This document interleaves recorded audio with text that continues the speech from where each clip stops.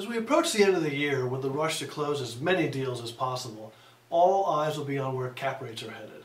While we are still seeing sales, usually of the higher quality properties, with sub 7%, even sub 6% cap rates on in-place cash flow, the reality is that the overall market has held relatively steady. In calendar year 2011, the average cap rate for assisted living and independent living combined, and this includes both A and B properties, was 8.8%. For the 12 months ended September 30th, 2012, the average dropped to 8.4%, which was expected given the cost of debt and the strong demand in the market. For skilled nursing, the average cap rate last year was 12.6%, one of the lowest average cap rates recorded for this sector, and for the 12 months ended September 30th, the average was 12.5%.